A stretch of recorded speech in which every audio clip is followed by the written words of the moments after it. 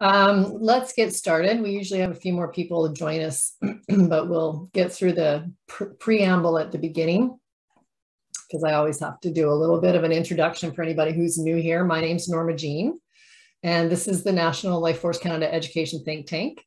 And Lifeforce Canada is more than just education. Our mission is to protect our freedoms and our rights. So we're a platform that's made up of Canadians from across the nation who all volunteer their time and their energy to help create the Canadian Restoration Plan, which is an empowered future for all of us.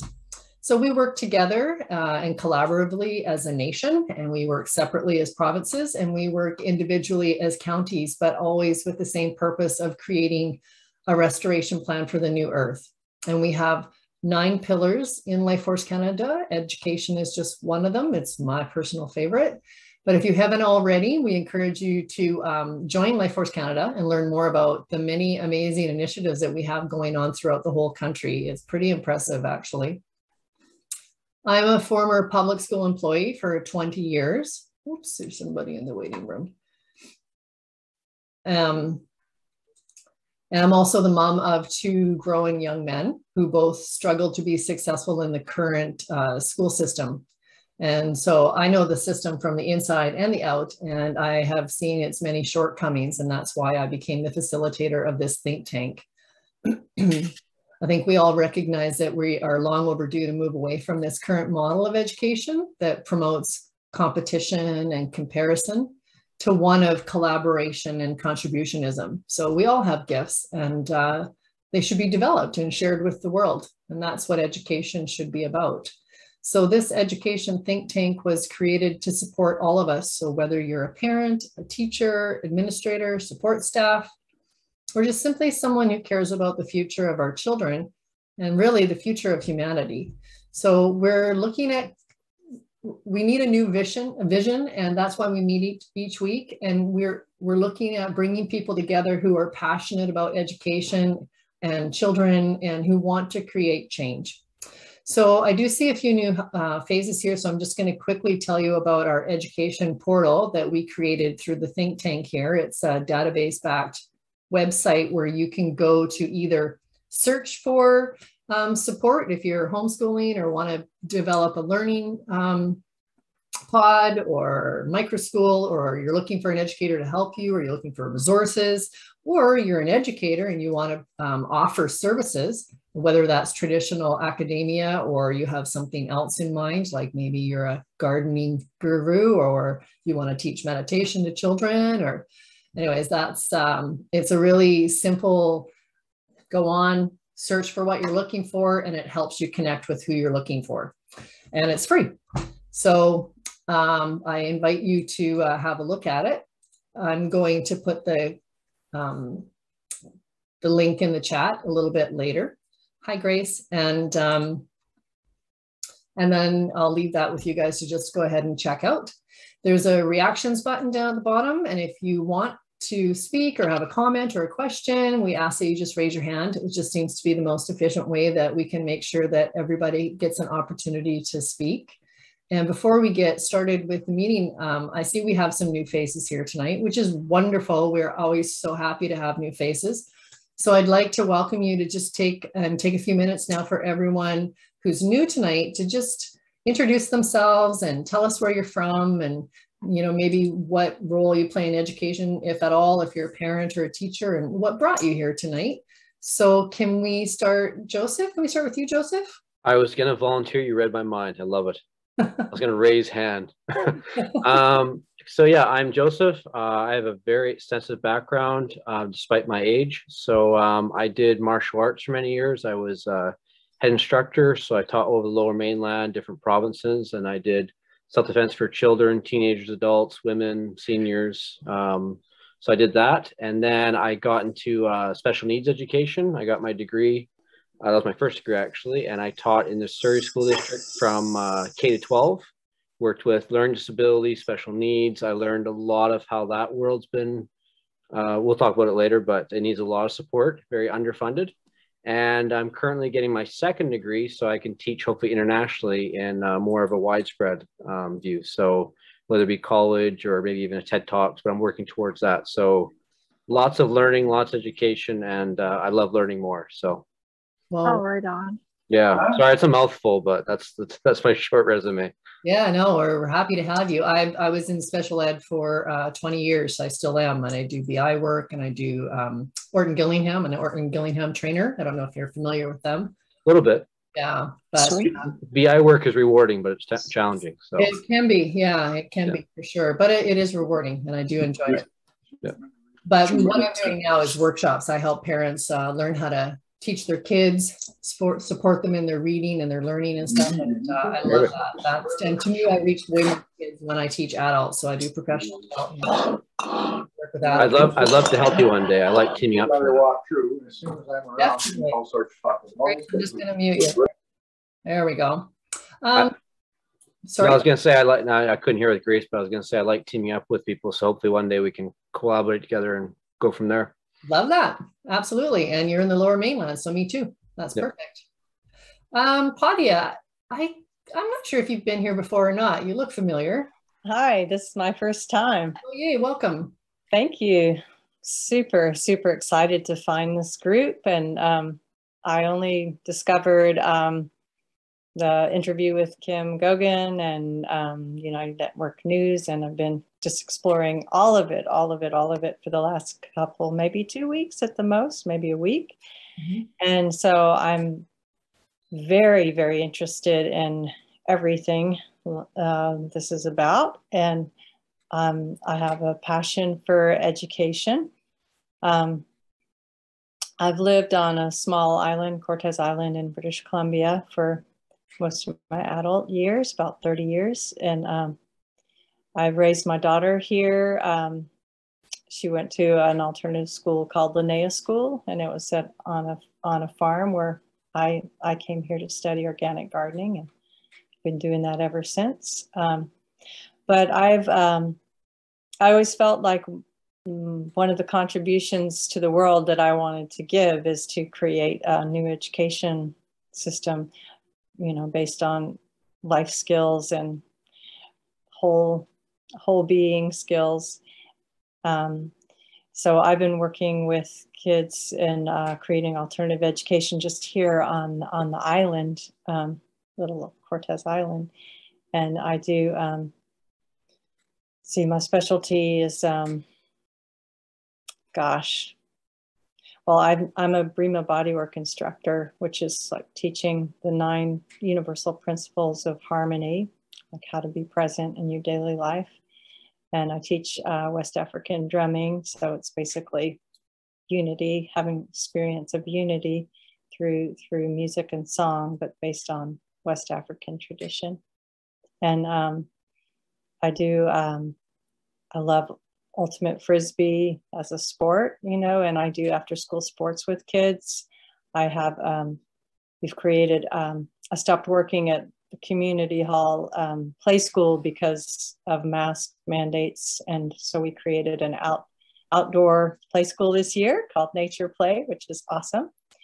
And another after school program with the kindergarten age doing crafts outside. And I have a homeschool storytelling class. I have a group between 7 and 11-year-olds, basically, who come over, and we explore all kinds of creative, expressive arts and storytelling. And I just, I wrote a book called The Art of Sacred Gardening, Creating Beauty and Abundance in Harmony with Nature.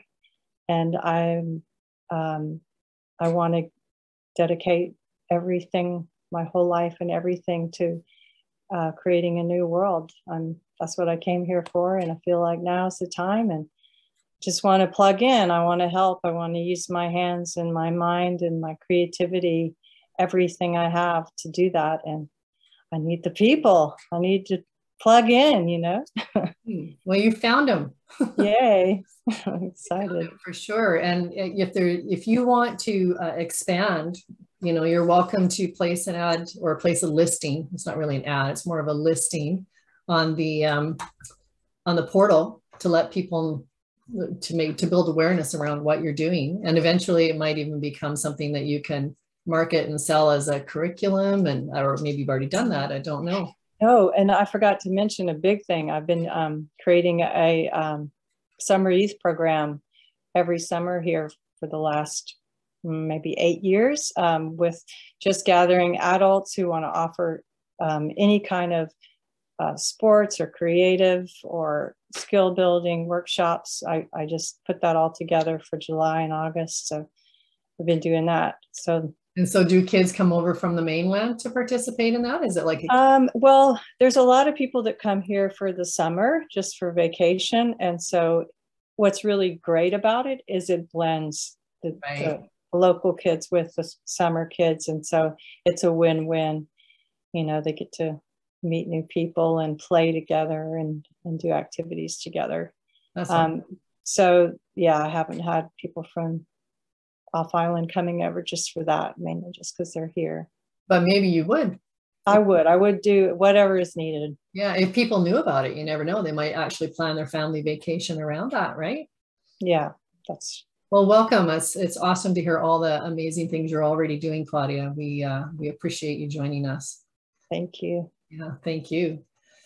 Layla, you have been here, but this is the first time we've seen your lovely face. Yeah, I feel like you didn't have video last time. Okay, maybe something. Yeah, I was only here once last week. I met. I heard James Griffin. Is it? Yeah. Talk. I was so floored by it that I ordered his book. I did too. Pick it up tomorrow. So we'll see how I find. I think I'll be very inspired by that. I'm just a mom.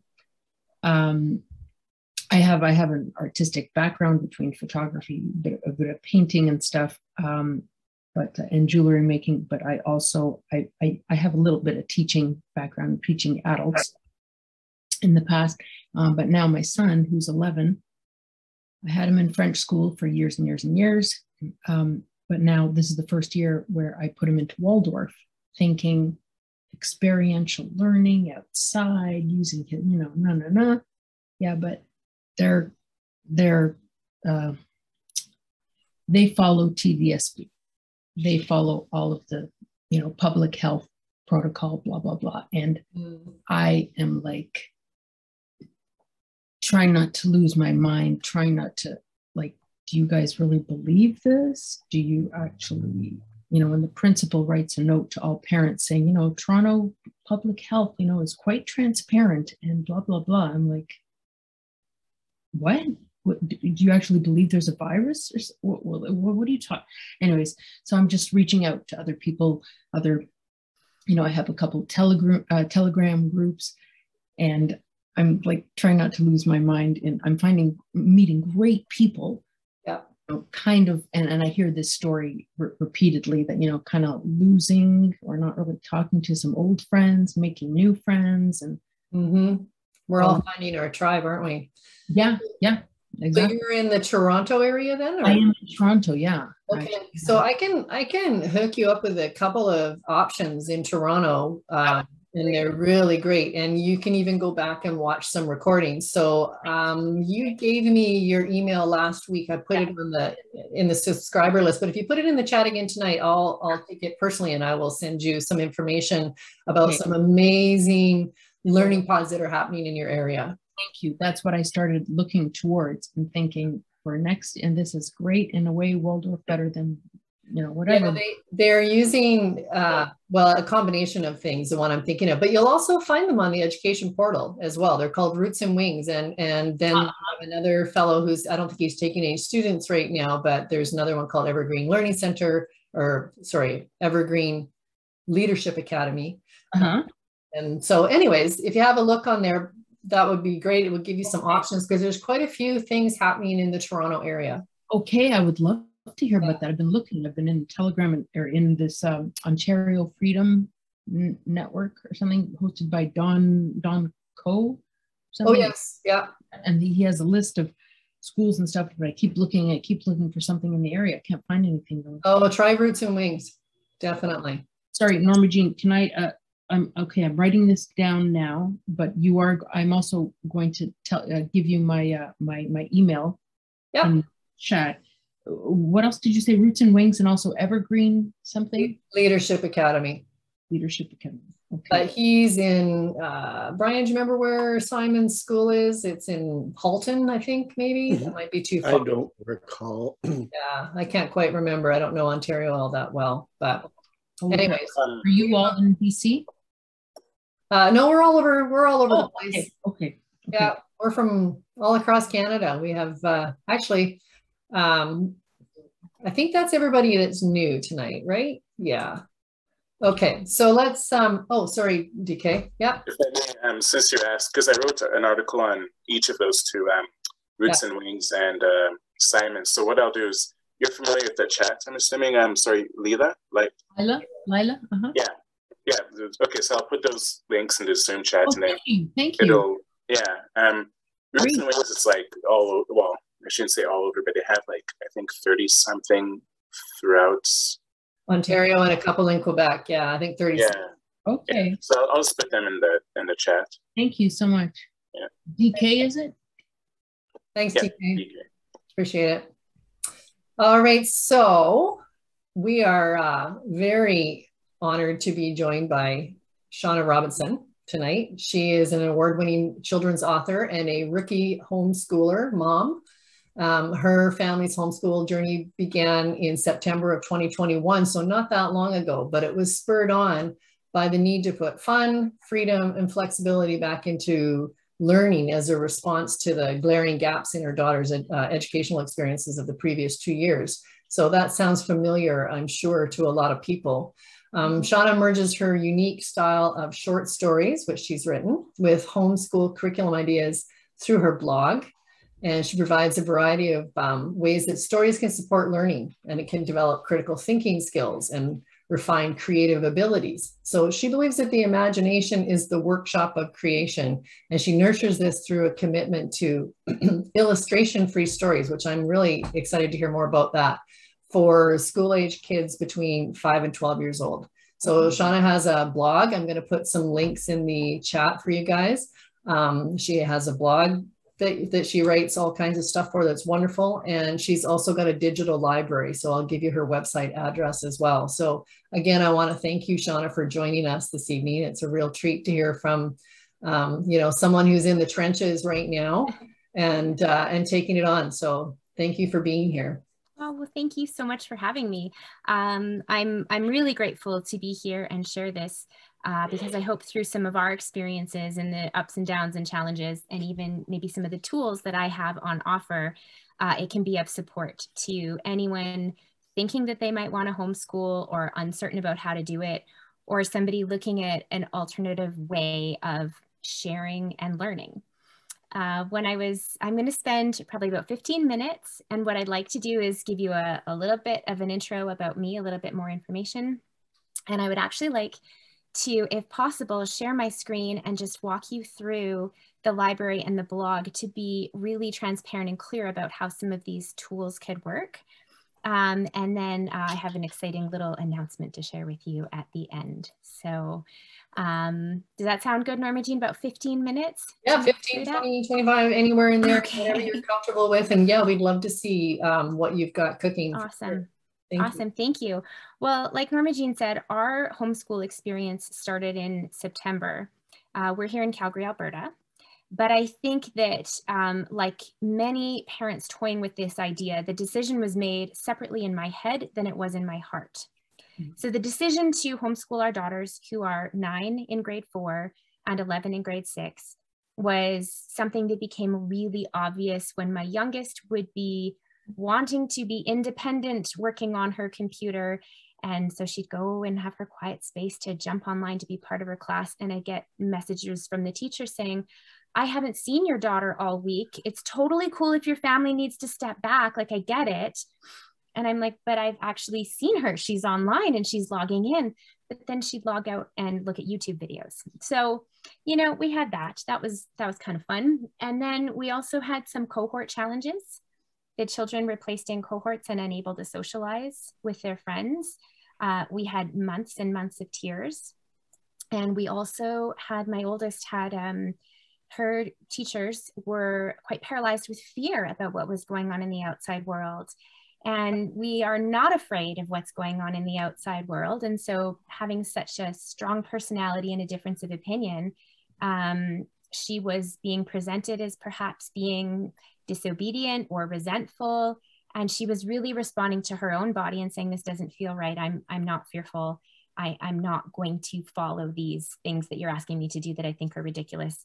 And we wholeheartedly, of course, supported her in that. So the decision to homeschool was made as a family after they completed school last year, even though I had already researched a board. I had already started looking at curriculum and gotten really excited about the opportunity to custom make and tailor make the education to our girls' strengths and interests.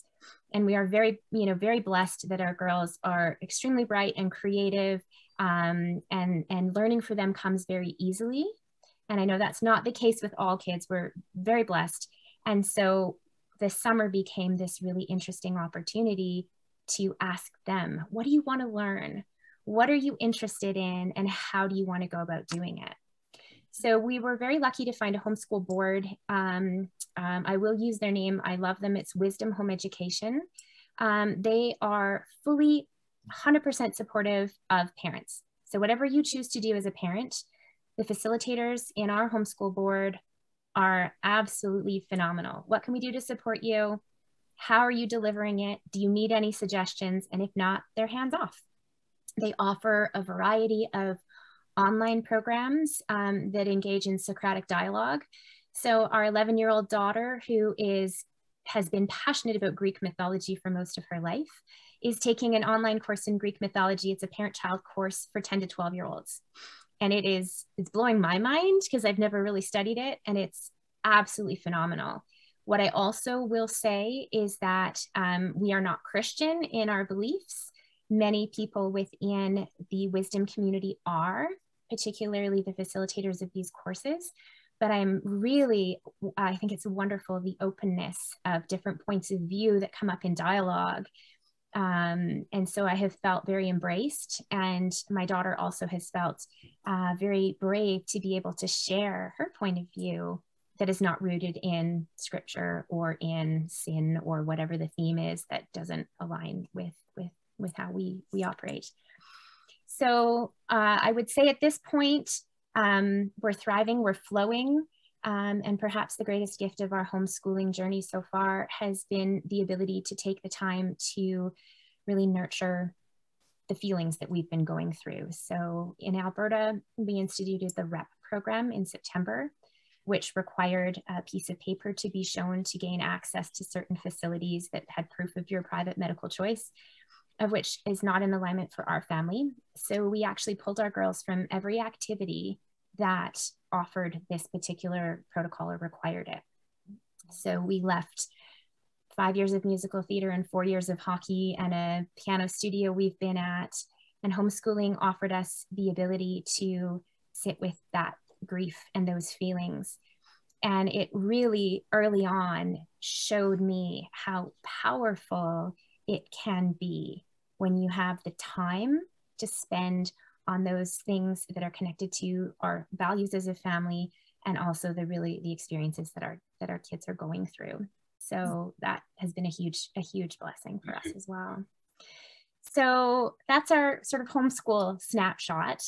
And as I was, I'll give you a little bit about my career, I guess. So I am an author, a children's author, and I believe that short stories and stories are absolutely a fundamental part of being human. And it is a glaring gap in the literature that I have seen for children. They go from picture books to sort of maybe some little early chapter books. And then parents just sort of stop reading to their kids, and they're expected to read on their own and just, go to the library, read, and parents kind of step back. And I kind of go, well, why? Because when we cultivate that presence of sharing a story, we're practicing skills to listen and respond and engage with whomever we're talking to in a social environment. So for me, this notion of storytelling and sharing stories is so, so important. And my imagination is unusual, and I'm a bit of an animist, and everything has thoughts and feelings around me. And, I'm deeply connected to the elemental kingdom. And so my style of stories, I kind of reached a point in my life where I'm like, maybe other people want to explore, you know, these wild and wonderful things that go on in my head. I think I have something that might be of interest. And so about 4 years ago, I opened a website called Everyday Icing, because I believe that sharing a story should be the sweetest part of your day. My background is also in advertising. And so I spent years writing radio scripts and timing things out. And it just made sense to me as a parent, and my girls were quite a bit younger at the time, that we should be able to choose how long a story is. I want to know if it's 5, 10, or 15 minutes, because my girls always ask for one more story. And I want to be able to say, yes, but you can only pick from the 5-minute stories, or perhaps if we have a lot of time, we've got 15. So Everyday Icing stories are intentionally written and categorized into 5, 10, and 15-minute categories. So additionally, if you are a busy parent, if you are a babysitter, a grandparent, anyone, and you only have 5 minutes, I guarantee you, I will make it magical for you. So there's no guilt. There's no shame in just saying, I only have 5 minutes. You got a whole bunch to choose from. So Everyday Icing, if I may share my screen, I can show you the website and give you a little bit of insight into what that looks like. So I'm going to hit share screen, and I'm going to go right here. Here we go. So Everyday Icing also is built upon the premise that no adult can ever draw anything better than what a kid can imagine. And so I feel as though there is absolutely a time and a place for illustration. There is a time and a place for those beautiful, you know, juicy graphics that you just want to like bathe in. But there also comes a point when we need kids to start thinking for themselves and engaging with their own intuitive and imaginative abilities. And it's shocking to me. I have done hundreds of hours of story time, and it blows my mind how many kids kind of check out because there isn't a picture to anchor them. But when we kind of walk through a little bit of a process and I get them sort of back into their own bodies, then it becomes like a really great experience because they're rewarding themselves for utilizing all of their senses, seen and unseen, to engage themselves in a story. So I am committed to short stories that have no illustrations, just these beautiful hand-drawn little icons, as you can sort of see as we scroll through. They're all done. Each icon is connected to a story. So it's a little teaser maybe that will give you a clue to connect you into the story. So this one, for example, is a chameleon tale. So the story is about this magical chameleon, and you see the tail and it kind of gets you started. So the website itself is sort of the hub of the blog. So all of the stories will be found here. And what's really cool about the Everyday Icing library is that it's an incredibly safe place. So I tell parents all the time, if they subscribe, you know, log your kids in and leave them, because there's nothing in here. There's no ads. There's nothing in here that is going to derail them. So the library itself is organized into 5, 10, and 15 minutes. So if I click on a 5-minute story, because that's all I have time for, I'm given a little icon and I'm given a title. And, you know, it's really, really visual and slightly whimsical, which I think is important, right? Let's not grow up too fast. And the other thing about the library that's really interesting is that after I published my first book, I had the opportunity to go into the studio and record those stories. So there are 24 professionally recorded audio versions of the stories that you can read along with. So if I go down here, at the Happy Pine Tree, for example, it has the little play icon, which tells you that audio is available. And if you click on the story, there will be a player that opens up at the top of the story. Each story opens in a new window, and it's all this beautiful big font that's really easy to read on all sorts of devices. You can hit play. And if you have an emerging reader or a young reader, or you're just tired, or you want to have sort of that experience of both the audio and the visual, depending on what is of appeal, you have that option. So I'm quite excited to be able to offer the audio stories, because I know at bedtime, or perhaps even, you know, shifting gears, coming home, put it on play, make dinner. There's a time and a place as well for the audio story. And I think it's really important to appeal to all different types of learning. The other thing I have in here, and they are mostly in the 10-minute category or 15-minute category, are storytime meditations. So my daughters are very tuned in spiritually, and so being able to offer them a set of tools and skills to understand what's going on with them and maybe connect a little bit better, I started telling them these meditations, and then it became, all of a sudden, I've written 38 of them. I was delivering them live on Saturday mornings on a yoga platform, and I covered everything from spirit animals to universal law to grounding and shielding techniques, and my whole spiritual toolkit literally poured out into these meditations. And so I currently have 4 of them in the library. They're all spirit animal meditations in the library. And it's something that I'm going to be bringing into the blog with a little more meat on the bone, so to speak, to offer ways of integrating storytime meditation. Because the same part of our brain that we use to meditate is sort of the part of the brain that you use to visualize something or to imagine something. And so when you do it with children in a way that's innately easy for them, it becomes more of a skill set that they can practice and hone.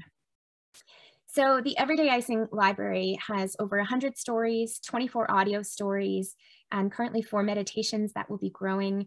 And I really see this as sort of the hub of what I offer. So now I'll take you to the blog. The blog was something that became an inspiration. I have a very good friend. She's brilliant. She is a former teacher and librarian, and we've connected in so many ways. And she said, you know, Shawna, your stories there's so much in your stories. What if you created a way to use it as a tool, to use the story as the beginning of the learning or the lesson or connection to the curriculum?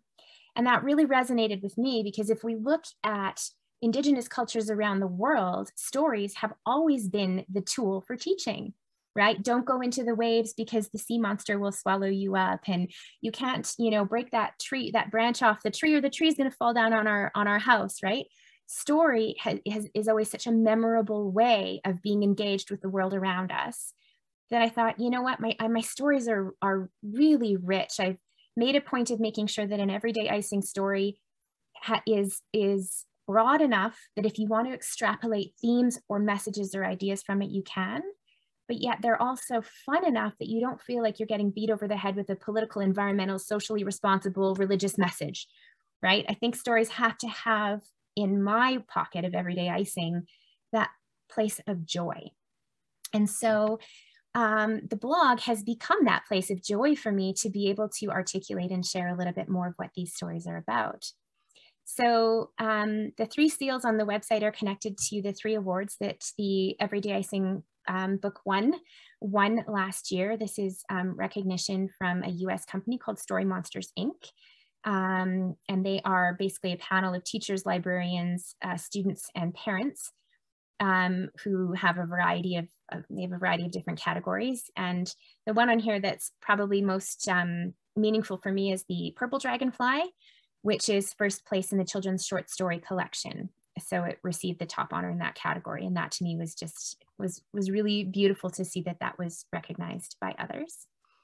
And then the blog itself it's a blog. It's our journey. It's how I'm learning as I go, and most importantly, engaging with stories. So I have 3 things to share with you from the blog.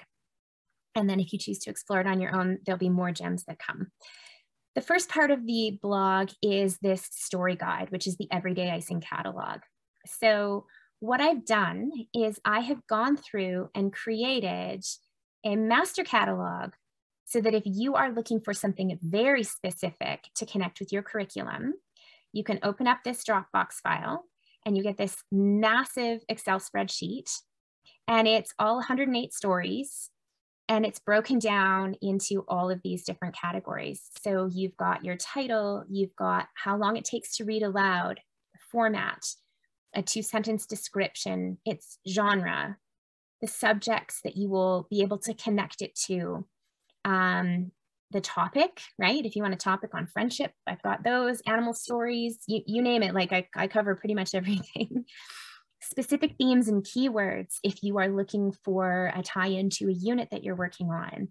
I will also list all of the protagonists so that you have an idea before you get into that story of who it is or what it is that's going to be delivering it to you. And then we also have word count as well, and whether or not there's an audio file present, because that can also be a great tool. I've also kept the drop-down tab available in this document so that you can see the range of what it is that is on offer. So you can see all of the subjects that it's connected with, all the different themes. So I've left that in there so that if you really want to get specific with your story, you can connect through that catalog.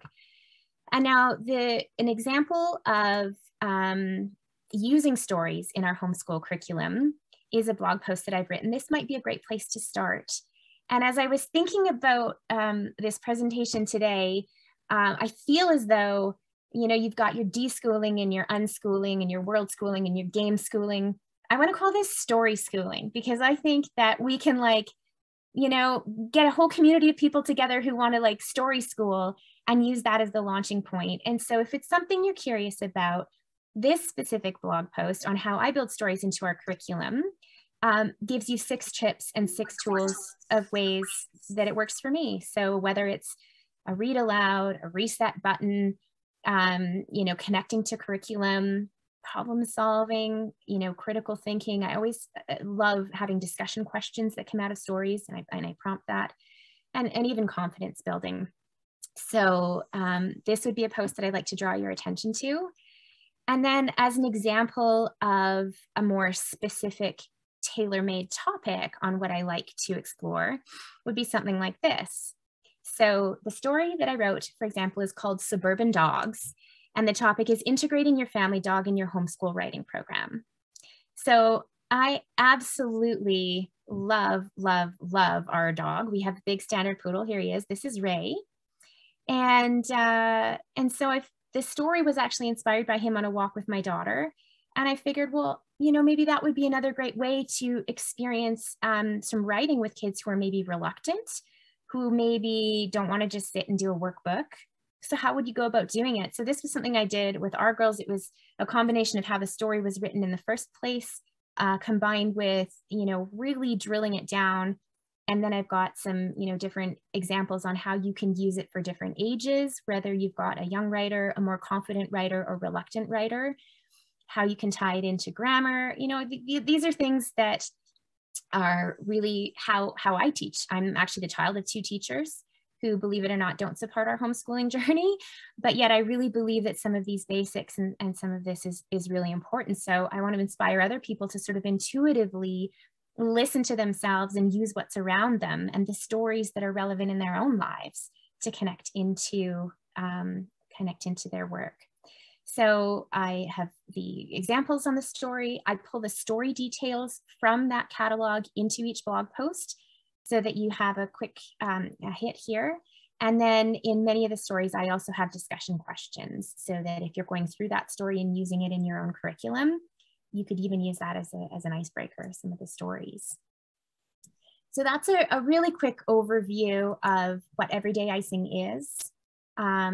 Like I said, I sincerely believe that sharing a story should be the sweetest part of your day. And I love the notion of stories as a really accessible way to give parents confidence for homeschooling. I mean, we can all read a story. Kids love listening to stories. Gosh, it makes them feel so special when you dedicate that time to them. So why not use that as part of your school experience?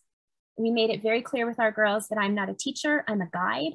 And so as we go through our day and we really flow with things, stories happen all the time. So I even have in here little read aloud reviews of what we're reading as a family and connecting that in as well. And hopefully that can be some inspiration. So I think that's a pretty long overview of all of the bits and pieces, but I just wanted to share these tools. And then I do have my storybook. This is the Everyday Icing storybook. It's different than most books. I think when I launched this book in 2019, it felt to me like it's a modern take on a classic storybook. You know, you used to have anthologies of fairy tales or, you know, Grimm's or whatever. They would be just stories. And then stories over time just became heavily illustrated, and that art component became so huge. And I didn't want to do that. I also wanted to create a book that had some really unique features to be very specific to a read aloud experience. So this book is massive. Like, this is an 8x10 book. So if you are sitting on your couch and you have a child on your lap, you can fit them on your lap, inside your arms, and you can hold this book in front of you. I also intentionally made the font really big. So if you have tired eyes at the end of the day, awesome. But most importantly, we know that, you know, children become readers in the laps of their parents. So these larger fonts help emerging readers find sight words, right? Or to track along. And recently I received some feedback from a friend whose son does have some unique learning needs and challenges with reading, and the extra white space and the larger font with no pictures made him feel a lot more confident, because typically he would be given small little readers that you'd find in, you know, kindergarten or grade 1. And so this book actually made him feel confident with reading, because visually his eyes could track and make it easier for him and his specific learning goals. So that's something that I recently discovered, and that was some really valuable feedback. And the surprise, a little bit of good news, is that I am probably a week or 2 away from publishing book number 2. So it will be 20 stories this time. This book has 24, it'll be 20 stories. I'm hoping that I'll be able to get back into the studio and create the audio versions of them as well, because the feedback so far on that has been, it's a great tool. So I'd really like to be able to offer that as well. And that should be available probably in later this spring, in a couple of months. If you are interested in purchasing the book or subscribing, on the Everyday Icing website, you can click on the Get Started button. Subscriptions are $6 a month, $8 a month if you go monthly, $6 a month if you go annually. I have a shop button on here where you can purchase the book. I ship all over the world. And I also have a pre-sale for the second book on here already, if that's something that you're interested in. And more than anything, I love it if you send me an email at hello@everydayicing.com, and then I can sign and personalize your books. I absolutely love sending personal messages to kids of all ages who would like to add this collection to their library. So I hope that this has provided some inspiration for homeschooling, given you a new tool to use in your homeschooling kit, or even supporting literacy and comprehension. So many parents who have their children currently in public schools are saying, you know, the teacher told me my child is behind in reading and comprehension, but they're not behind enough to warrant extra help. So you parent, you need to take care of this on your own time. And I'm excited to offer them the blog as a tool and talk with them about using these stories and offering some ways of supporting literacy and comprehension as well. So thank you so much for allowing me to share this with you tonight. Let's make story schooling a thing. I think this would be a really great thing to add to the world of education. And I will sign off by saying, I sincerely wish that sharing a story is the sweetest part of everyone's day, no matter how old you are. Thank you so much, Shawna. I have to just say, I have 2 boys and they're growing now, but neither one of them really enjoyed reading, but they loved being read to. So like, even when they were teenagers, I would have read alouds, like novels and stuff. But and it's funny because just yesterday I was working with a child, and she's a reluctant learner. She's struggling with reading, and she's only 8. But I was just telling her the power of words. You don't need to see a picture, because the words create the picture. Close your eyes and I'll show you what I mean.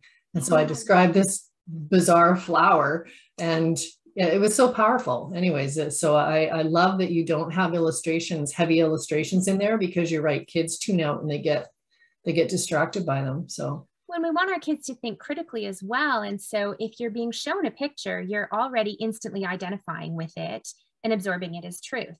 I mean, we could unpack that as adults even and what's going on in the world. But I think if we remove that factor, you rely more heavily on your own faculties.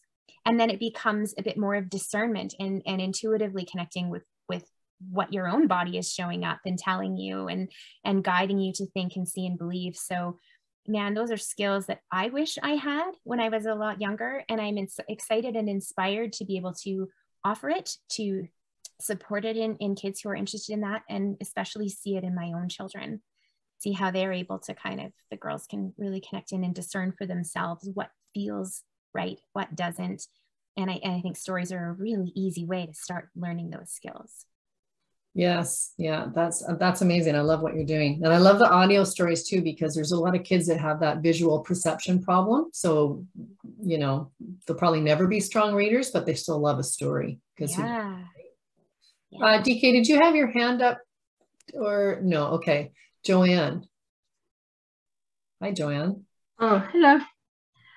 Thank you for your presentation. I like your enthusiasm, and what you do it sounds marvelous.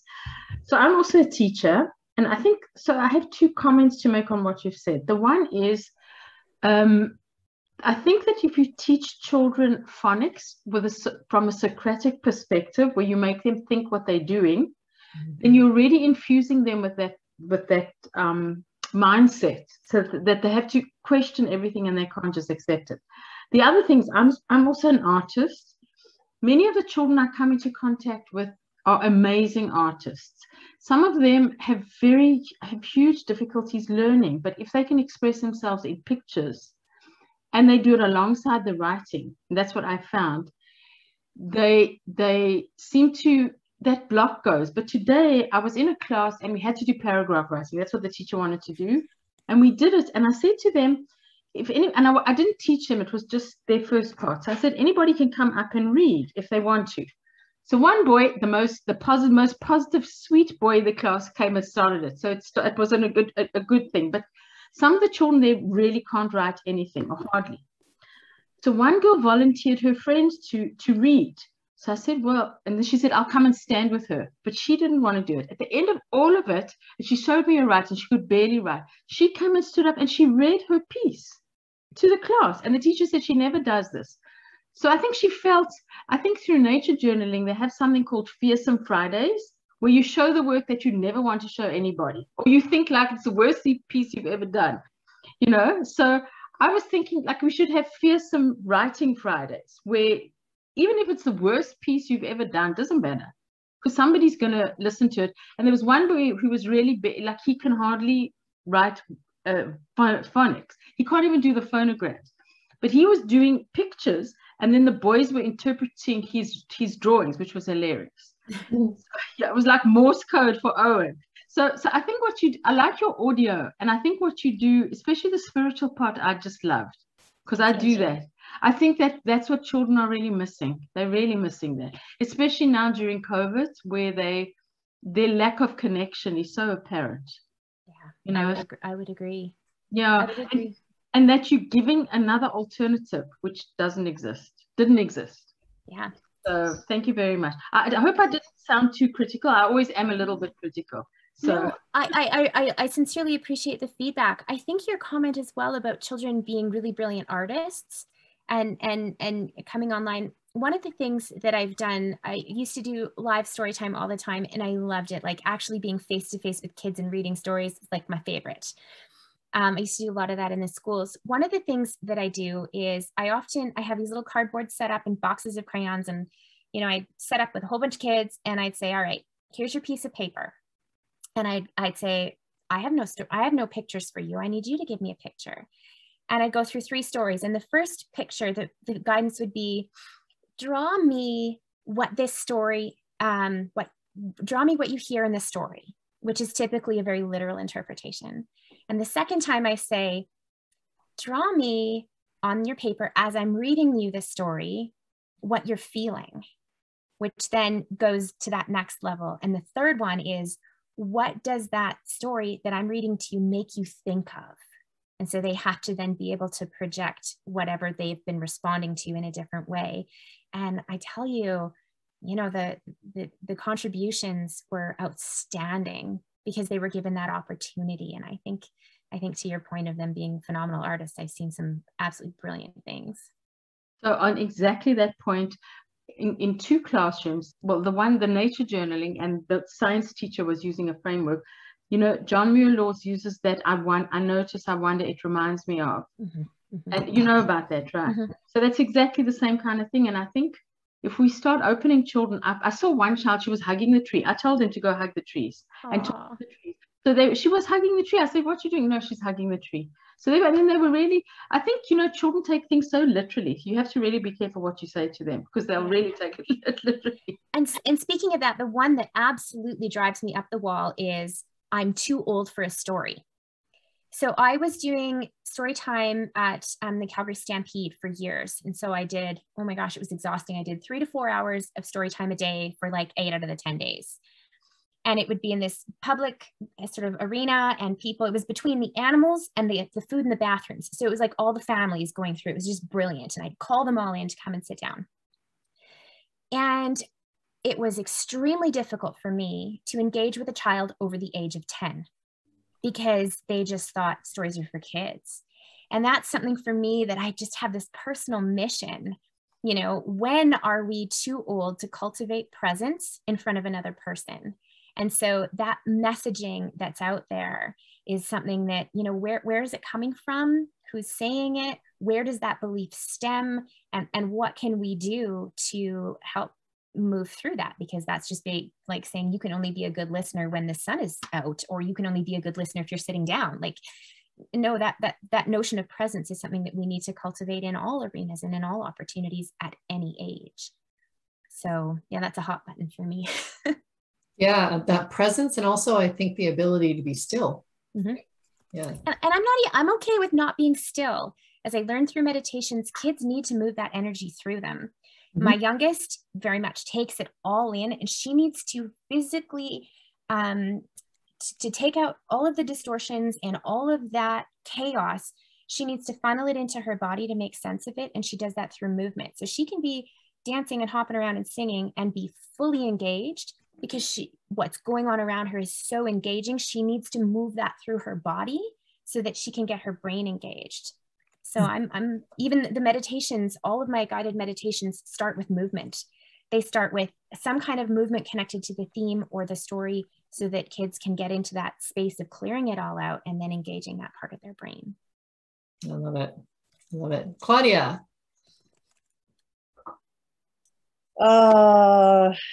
Shawna, thank you. Aww. You are an angel. Aww. You have manifested my dream Oh. bigger and better than I could have imagined. I have been dreaming of this.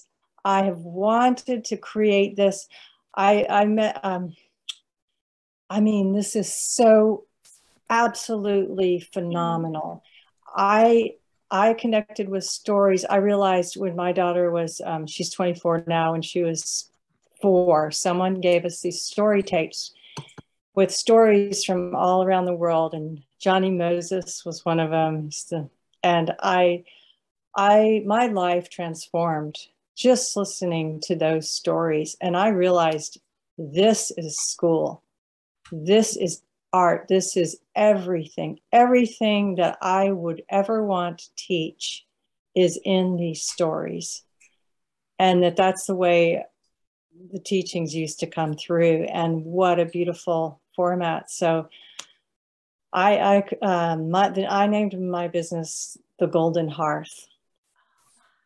And I wanted to create a school based on storytelling. I have no skills, no background in that. I mean, my background's in art, but an absolute passion and just a knowing that this is the way that I see. Like, I resonate with that, and how and then so someone asked me, okay, can you teach a homeschooling class? And I thought, okay, well, what do I need to learn? What do I want to learn? I want to learn storytelling. I want to learn about storytelling. So I just said, okay, let's do a class on storytelling. But I have yet to buy the storybooks because I don't have access to go to a bookstore and look at them. I don't know what to buy. And I've just been sitting around just not knowing what to buy, but then we make up our own stories. And every time a child asks me to tell a story, I always do, and I make it up, even though I have zero talent or experience or anything. I just do it. I just do it. And they love it. And so I'm just so excited to look through your website. I want to learn everything. I want to use this as a resource. I want to learn from you. I want to know everything you're doing, because I really feel like this, to me, this is where my heart and passion is as school, because it's just so wide open and so beautiful. And so I'm just, thank you so much. And you're amazing. So I can't wait to read your stories and look through your website and use this in my class. And yeah, so thank you so much. I'm so inspired. I couldn't sit in my seat. I wanted to jump up and down. Hooray. Aww. Claudia, that is I'm so grateful, because there have been, obviously ups and downs in this journey, but to be truly seen for what it is that I have on offer, knowing that I'm going to cry. Holy crap. There have been so many that don't see what I have on offer. And I feel very much like I'm, somewhere between fighting for new space, but like trying to make sense in a traditional world that doesn't really make sense. So to be truly seen by you means sincerely the world to me. So I'm very grateful for your connection tonight. Thank you. Thank you so much. And I hope I get to meet you. I hope I want to hang out. I want to do chat together. I would love to connect with you. Yeah, let's do it. That sounds fantastic. Yes, big yes. Thank you. Actually, if you put your email, if you're willing to share, if you put your in the chat, then you can exchange them. And also then, if you like, I can add you to our weekly, I just send out one email a week, just letting everybody know what we have going on. Yes. Thursday. So then you can just be on that list as well, if you like. Brilliant. Yes. Thank you, Claudia. That was lovely. Joseph. Yes, I'll just, hold on, put my hand back down. There we go. Yeah, so no, great job, excellent presentation, and I love your creativity. I was a very loved and hated teacher when I was teaching, because I'm not a fan of the public system. I know all the dirty secrets of the past, and I studied all the different textbooks that were shoved under the rug. One thing about our school system almost worldwide is it's based off the Industrial Revolution, when they were dealing for all the plants. And so that's why I had the desks, the clocks, and they had it in fashion. And one thing I argued, and a professor from England, was that they're killing creativity, and your website and idea brings back creativity. That's what I love, because every one of us in this room even is creative. But when we went to school, we probably felt bad in certain subjects because you're taught one way. But when I was teaching, I would teach 4 or 5 different ways that other teachers at school board hated, but parents loved it. Like, for example, everyone sees my background. In high school, I taught with virtual reality because a lot of people found history boring. Probably some of us did as well. I would put the VR on so that you'd go back and actually experience it instead of reading through a textbook. But along with your idea, I like how it's almost, you could reverse it one day, where you're talking about the too old for a story, which I'm with you. I think that's ridiculous. What I did, I didn't copy your idea, but I'm also saying you could do is that you have it where the kid can then pick a story for the adult, because kids love telling us stories. I love children that way. I think their stories are better than some adults can come up with. Like, their minds are endless. To give a little history thing, Picasso said it took him years to become an artist. It took him a lifetime to be able to paint as a child. Which, if you take that quote into your idea and everything, even what I teach, it's that kids are always just classified as kids, but we were once kids. Like, people look at time in the wrong kind of way. It's like these stages. So I hope I'm not rambling here, but I have so much things I want to add or join in you on, because I'd love to do it with my students. And then I'm not preaching here, but I like to incorporate faith. I don't like using religion, that's all political, but just the aspects of like virtues.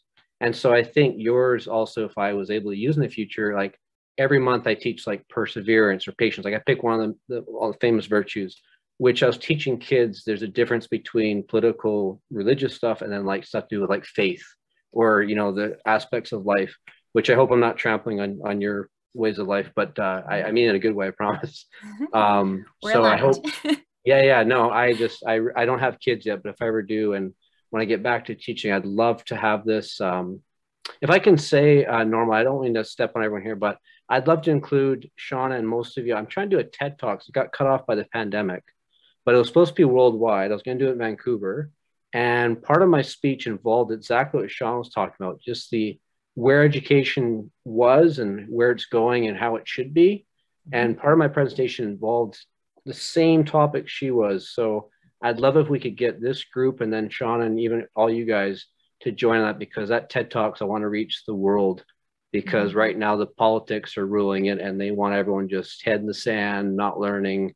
I mean, they would trample this, but you know, I say too bad for them. This is the future. This is, you know, you touched on something really important, something that my 11-year-old pointed out to me.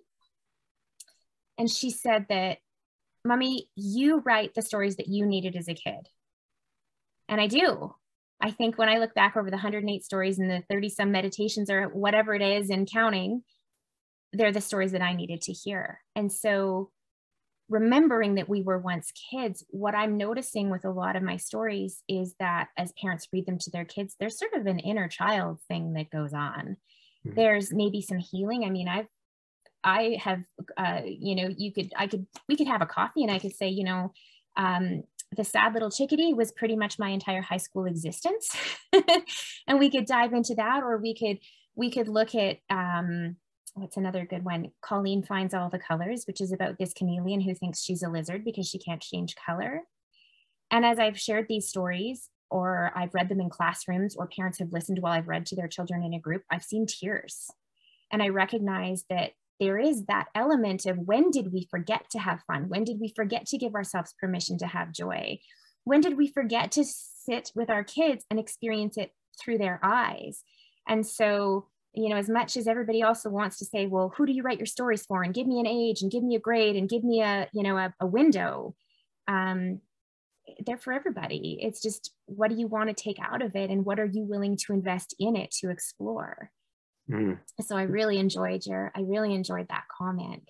No, thanks. I'd love for you if I do that, because one thing when I did a bunch of seminars is that a lot of great, like if I looked at all our report cards, and this is a compliment to everyone, we're probably a lot smarter than what we got labeled on paper. Not that everyone got low marks, I'm not pointing any fingers, but what you're almost proving is what I tried to prove to parents and different school districts, is that if you say it's a C in reading or writing, most times that's a grade on the teaching. Like as a teacher, as a leader, I always take full responsibility.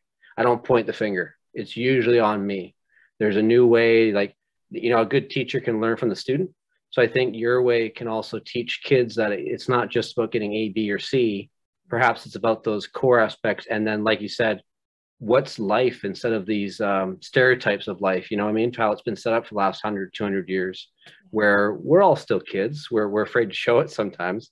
But if it can come out, then what a great day. And I think you're onto something there that I tried to go. So I'm rambling again, but I got outside that it kind of links to things I've tried to pass on. But no, I'm with you, man. I'm appreciating what you're saying. And I think, you know, my greatest wish would be that we as responsible adults who have an opportunity to create whatever the future looks like for kids, is that we make it our absolute commitment to identify whatever it is in every single child that is before us, find out what makes them exceptional and raise the path to them. Because if we all did what we were exceptional at, there would be no gaps, there would be no challenges, there would be no grumpy people, there would be no, you know, depressed and upset teenagers. We would have people who grow into being, you know, who are creative and compassionate and engaged youth, to be sort of satisfied and complete and whole, fulfilled adults.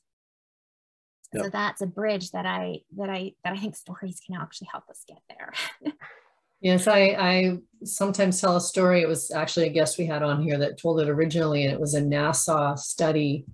They were trying to determine genius, and so they put together like a test, and they gave it to, I think it was 1,600 4- and 5-year-olds, and 98% of them came out as geniuses. And then they followed those same 1,600 kids up to when they were 30. And by the time they were 30, it was down to, I believe it was like 12% or something. It was just drastic. And even in the first 5 years, it dropped from in the 90s to the 60s or something. It was like, wow. So what's going on that's happening, right? We're responsible for that as the educators, I think. And I agree with you, Joseph. If a child isn't learning, I feel that the teachers are failing them. Then we're not teaching the way they need to be taught, and everybody needs to be taught differently, right?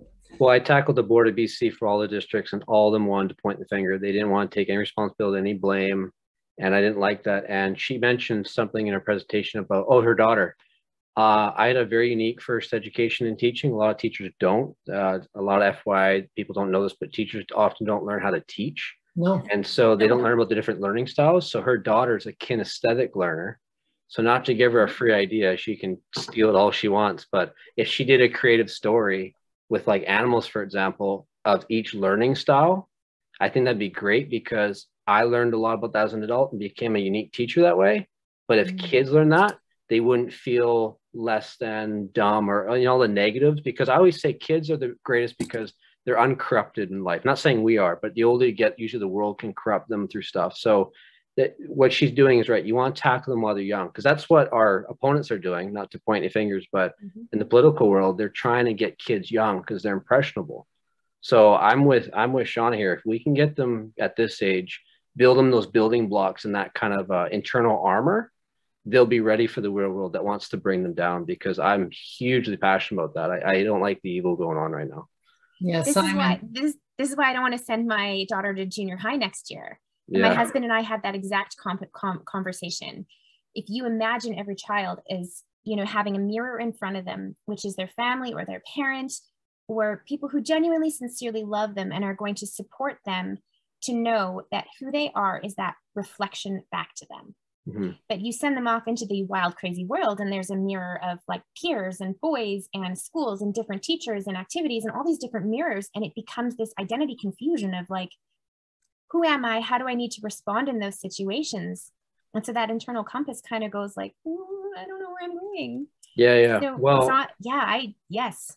One thing your books do too is like the school system now, it teaches mistakes are wrong. That's not true. You have to make mistakes, learn in life. And even in university right now, I can't stand getting my second degree. I have to red tape for my career, but it's all memorization. If you get it wrong, you're this and that. But her books and this message that we could spread to the world is learning is okay, but also mistakes is okay. It's not just like memorize the right answer, get this and all that, because kids are being taught that since like kindergarten.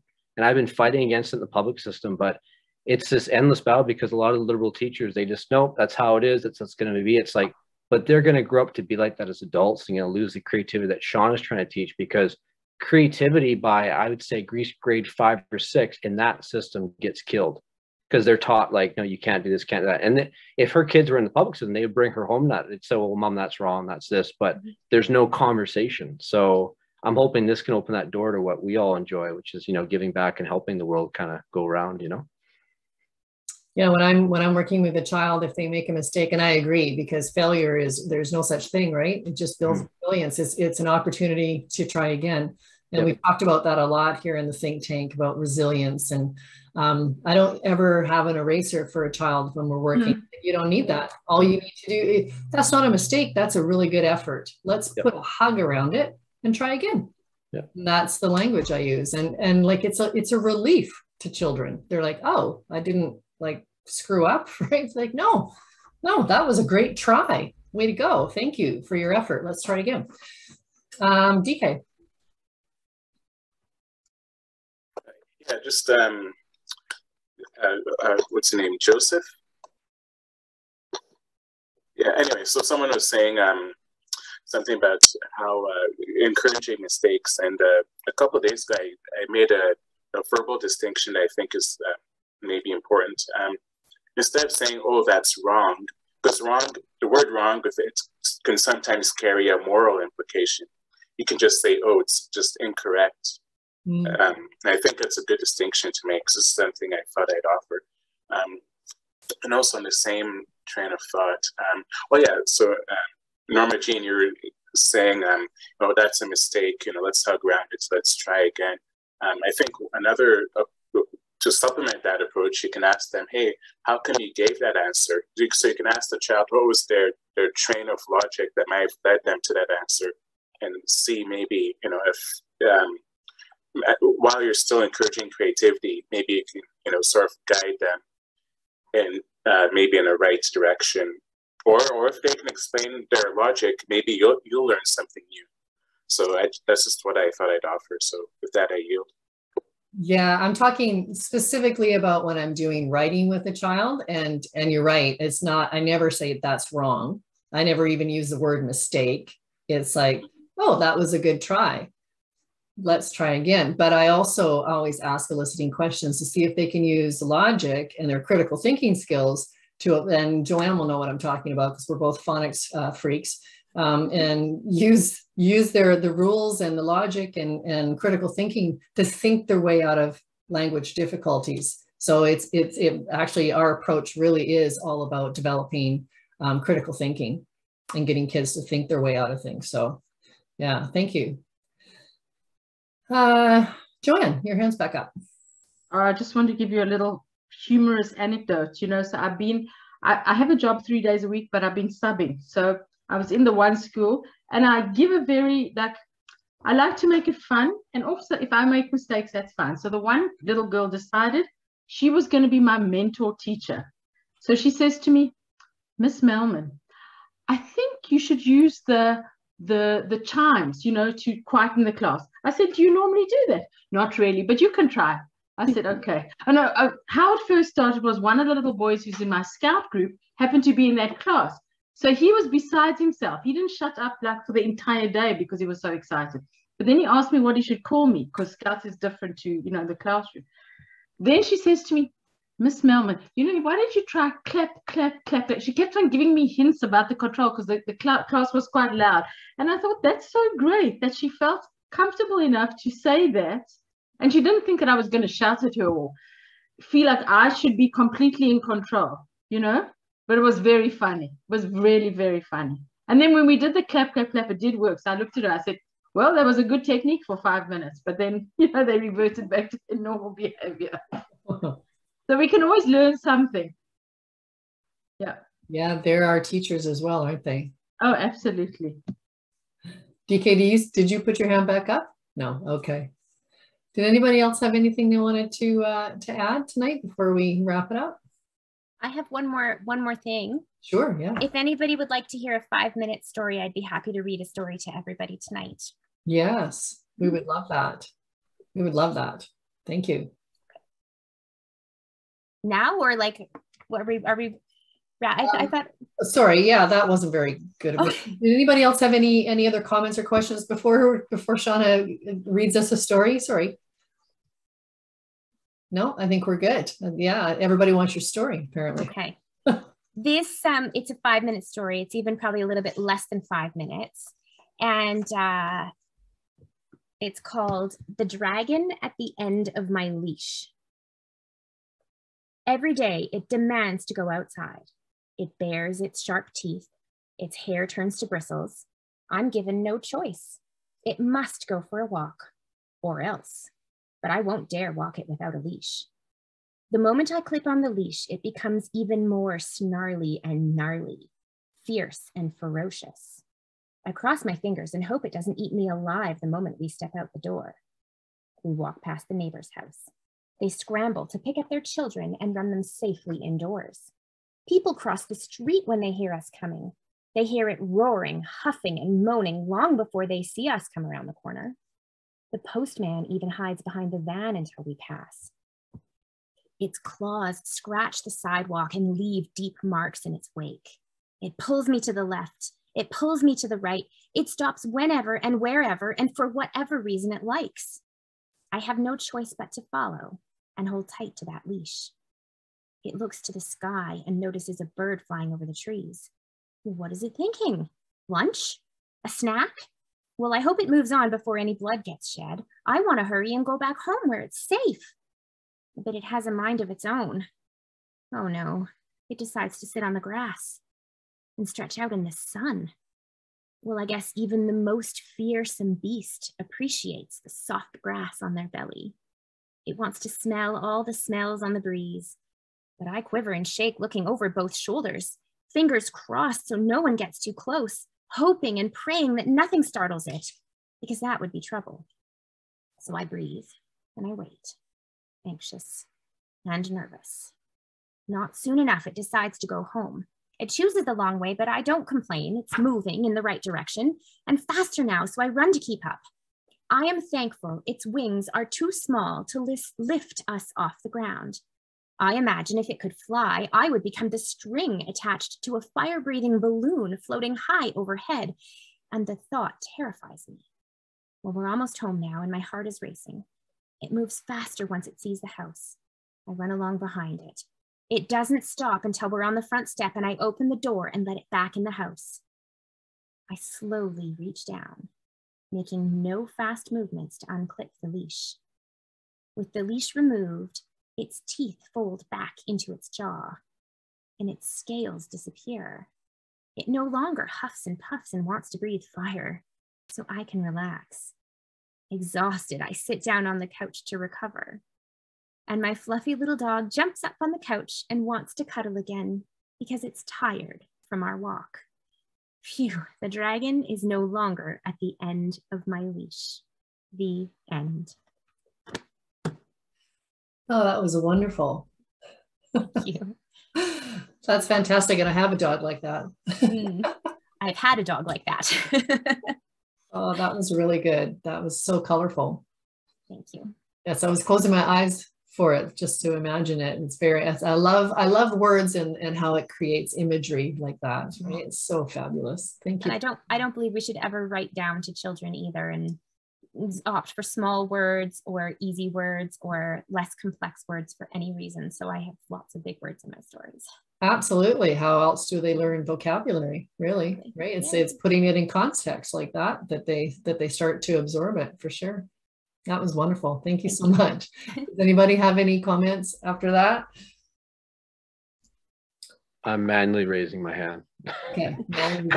No, another good job. And I think that last point is what we were already talking about, but just learning is such a big universal, it's just a big ball of, there's no like just linear way, in my opinion.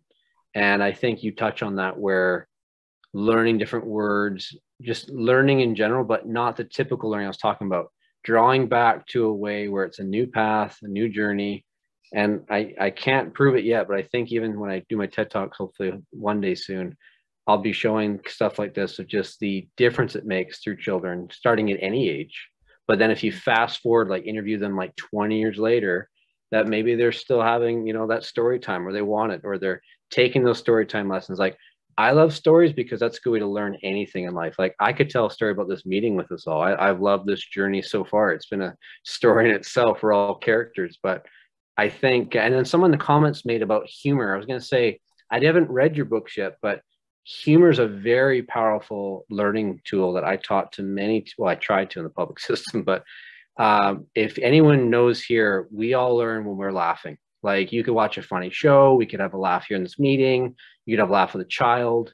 You will remember that for 50 years. And I will stand strong if anyone wants to argue that. But I think that if that was thrown in there too, not maybe you already have, that's the best of both worlds, because a kid can't appreciate it any better, and they don't get that from a lot of sources now. That's true. It's a lot of like, because they're on tablets now and they're kind of doing lazy, not you, but other parents and stuff. It's all visual stuff or stuff they're not really learning, or you know what I mean. So you focusing on those words, the time, the elements, the imagination picture part of it, which then you could build your own pictures. You know where I'm going with this. I'm just saying that gets the ball rolling. So sorry, and just my teacher side's coming out and getting me all excited again. I love it. Yeah. Yeah, the power of play, right? And humor. Always use that. Claudia. Yeah, it's exciting. It's just reminded me of a book that I got from my Brima teacher, Malachek Mushan. It's called Stories My Grandfather Told. And it's about teaching stories from like Sufi and from the Kurdistan and all these places around there. And I used to read them to my daughter, and they all leave you with a question and things to ponder. And it didn't matter how old she was as I was growing up. She always loved to hear them, even though she really didn't know what to make of it. But the thing is the stories moved me so deeply that I couldn't get through them without crying for most of them. And so I could read them to my daughter, but I never felt comfortable reading them to other people because I would cry. And but then I started I was going to a coach, like a therapist coach, and then I would always end with, I would read her a story, and she loved it. And it didn't matter that I cried. And she said, "Oh, it's okay, you can cry." And then so I started reading them to my the kids at the storytelling. And even then I could still cry. And it was all okay. And it was just really taught me that the fact that it moves me so deeply is so fascinating to them. It's like they pick up something because I'm an empath, and there's no possible way I cannot feel. And so I just thought that's another layer, of the stories and how they elicit these deep feelings. No idea what it is. It's so powerful. Another demonstration of the power of words, right? Yeah. And the transmission, it's transmission. That's what it is. You don't know what it is, but something's coming through. Yeah. Thank you. Thank you. Beautiful. Yeah, I can remember reading Where the Red Fern Grows, one of my all-time favorite kids' books. And oh my God, opening paragraph, I'm crying. And my boys are like, "Mom, why are you crying?" I was like, "Because it's gonna be sad." Yeah, Shawna, you know the story, right? Oh yeah. It's such a fabulous story. But anyways, yeah, I never think it's a bad thing to show that we can be emotional about stuff. It's good. It's good. Anybody else have any other comments or questions? Or thank you so much, Shawna. I can't thank you enough for joining us this evening, for sharing this wonderful tool and all the work you've done, and your inspiration and your big heart for kids. We very much appreciate it. And I know you do have something on the portal too, don't you? Which is awesome. Yeah. So you can always find Shawna's stuff on the portal. I've also put her webpage in the chat a couple of times as well. If you want to save the chat, you guys can. There's just those 3 little dots there down on the bottom right corner. You can save it if there's anything you wanted to grab, the different addresses and links and whatnot. If you haven't put your email address in the chat and you'd like to be part of the email weekly list, so you're always up to date, go ahead and put that in there and I'll add you. Again, thank you, Shawna. I don't think we have any news that we have to cover today. So if you haven't explored Life Force Canada, the other pillars, I encourage you to do so. We've got some really great things going on in the health and wellness and the agriculture and energy think tanks and stuff. So if that's your bag, yeah, join there too. All right, you guys, have a wonderful weekend. Thank you for having me. Thank you all so much. Well, I hope you'll come back, Shawna. Hope you'll join us again. We'd love to have you part of our community. This is amazing. Amazing. Well, I'm inspired and excited. And now that I kind of have my feet on solid ground, I feel like I'm more able to just really engage. So yeah, well, you know what? I'm going to be in Calgary. I'm going to be driving out next week. So maybe we can even get together for a coffee. That would be lovely. I would love that. That would be wonderful. Yeah, great. Great. So I have your emails in. I can find you on your website too. Yeah, it's in there. Shawna@everydayicing.com. I'm in there. Yeah. Right. I've already emailed you. What am I talking about? Oh, good. Okay, you guys, have a lovely night, everybody. Have a great weekend. I hope it's sunny wherever you are now that spring has sprung. And thank you to everybody new that joined us. Very happy to have new faces. I hope you'll come back. And to everybody that joins us every week, thank you. I very much appreciate it. You guys are a great group. It's always inspirational. Thank you.